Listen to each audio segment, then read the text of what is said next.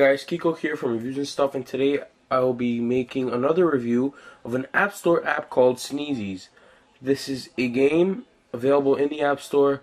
I will include the price like every other application price in the description. Alright, let's get on with the review. Right off the bat, you see the intro screen logo, and let that load for a second.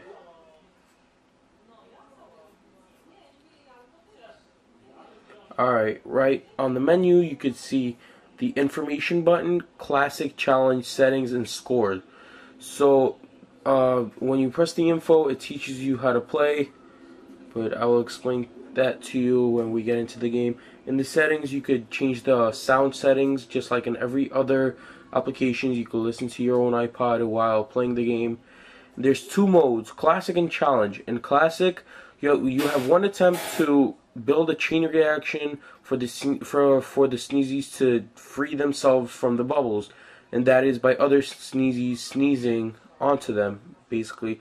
In challenge, you have a couple of attempts. I think it's 5 or less or more to reach a number of points, and you get more points for making more of the Sneezies die, basically, or free, or whatever you want to call it. Alright, new game here. The higher the level, the more you have to free. In this one, you have to free 5. Target 1 out of 5.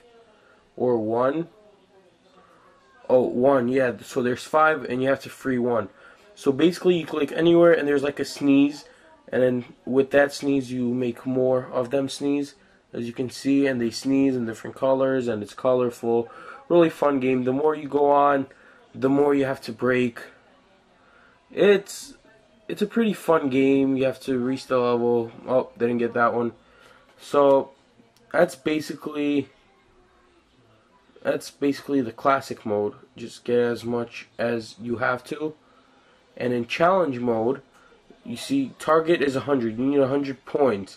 And you have, 5 tries, 5 clicks. That's a finger with a sneeze thing. And there you go. I got 3.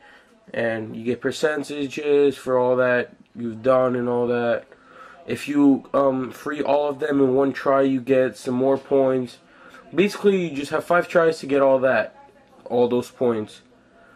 Overall, this game is a good time waster. I had fun with it. Challenge your friends, all that good stuff.